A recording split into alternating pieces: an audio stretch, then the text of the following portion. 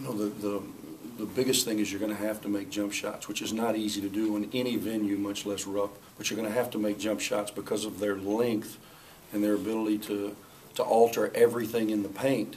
You're going to have to man up, make some jump shots, and then defensively, you've got to do an incredible job off your defensive glass. It's one way this team has improved. We've improved on our rebounding margins a little bit.